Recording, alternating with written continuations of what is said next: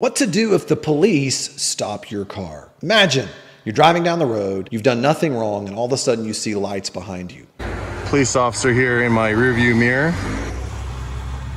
I have no idea what for. What do you do? What do you say? How do you act? The cops don't just get to assume they have a right to search your vehicle. So here's revoked consent right here.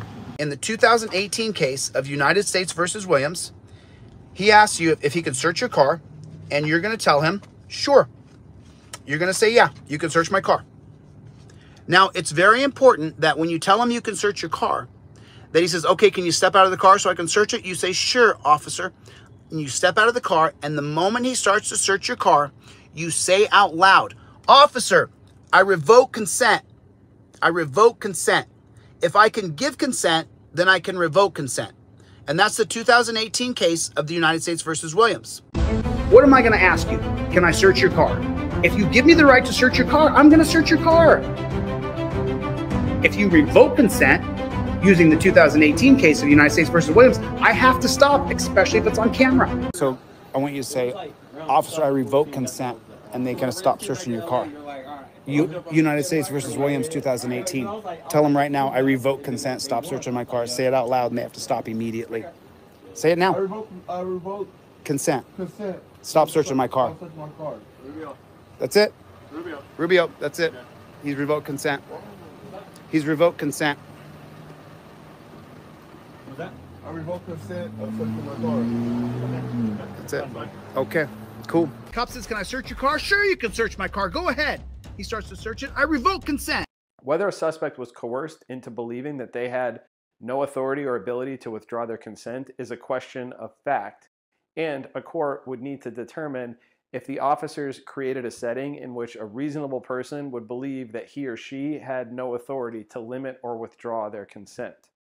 This includes taking into account all of the circumstances surrounding the encounter, including whether a reasonable person would feel free to decline the officer's requests or otherwise terminate the encounter.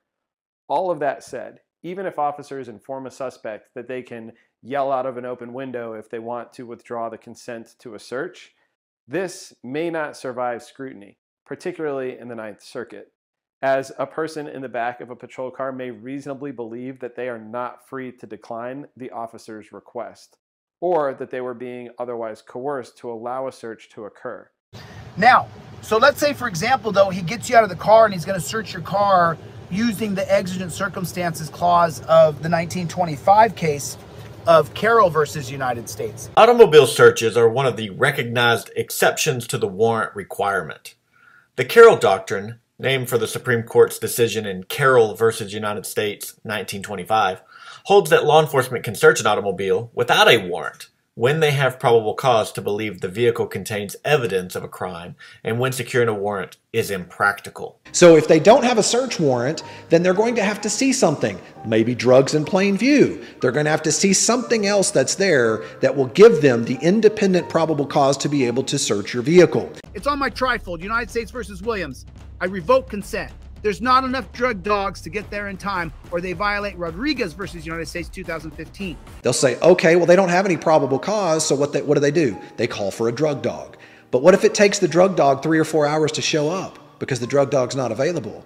Well, now there's Supreme Court law out there that says that is too long of a time, and as a result of that, even if they bring a drug dog out there and find something, because the client did not consent to the search, the entire search is thrown out.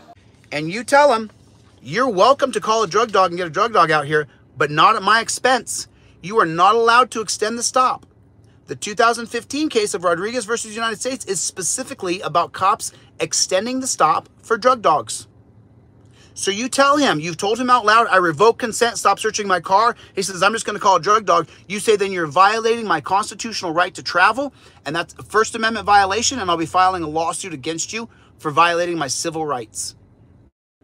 You're combining the United States versus Williams versus Rodriguez versus United States of 2018. You're combining those two different cases so that you aren't going to get hemmed up. Because just so you know, so if you've done it properly, you've invoked Williams and you've invoked Rodriguez and you did it properly, then it becomes fruit of the poisonous tree, the 1961 case of Mapp versus Ohio. that says that anything that cops find if they illegally search you or your car or your house is inadmissible in a court of law. So I'm combining Williams with Rodriguez to create this impenetrable force around myself that if they do search me, it's all on camera. Anything they find is inadmissible in court of law. Now, outside of finding a dead body in your car, you're going to beat that case. You should beat that case. You use that trifold like it's a piano that you're playing.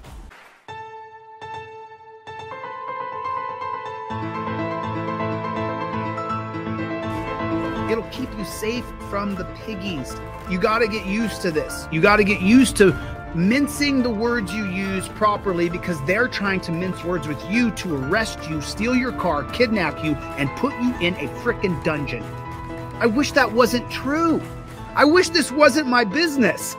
I really wish that I had no trifold business, where I didn't sell a trifold to make a living, because so many people didn't have to worry about their rights being violated.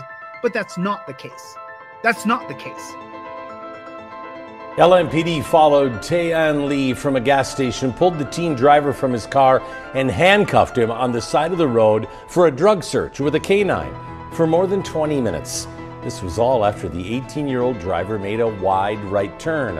Officers found nothing illegal, and the citation for that turn was dismissed. City leaders say it showed police bias at its worst.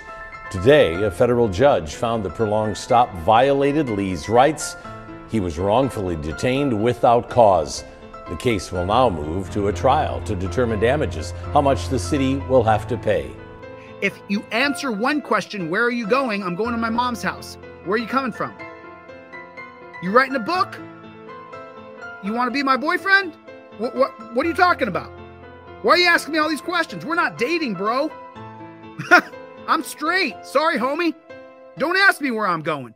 It says on the trifold, I do not agree to answer any questions.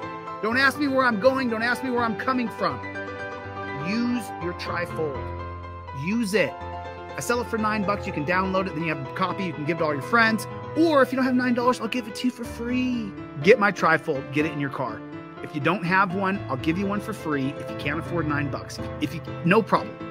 If you can afford the $30 one, get it. Put it in your car. It's badass. Keep it. Use your damn trifold. By the way, when you get the $30 indestructible one, I give you a nice thick, it's actually a broccoli wad.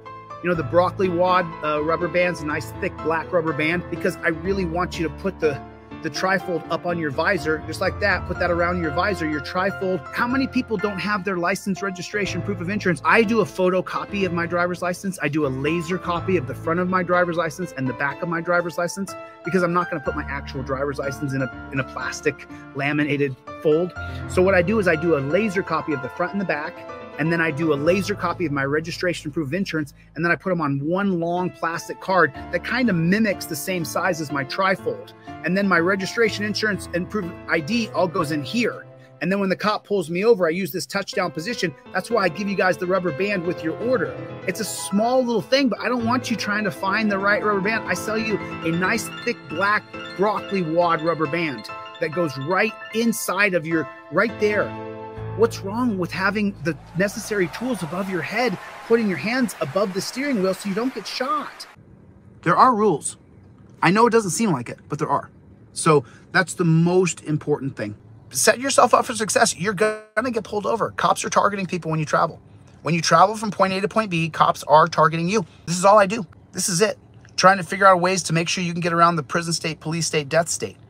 That's what I'm trying to help you do. Go to my website, deletelaws.com. Get yourself an indestructible trifold for $30, or get the $6 digital trifold, and always invoke your rights. Sometimes you have to give away your rights by allowing them to search for 5 seconds and then revoke the right to search.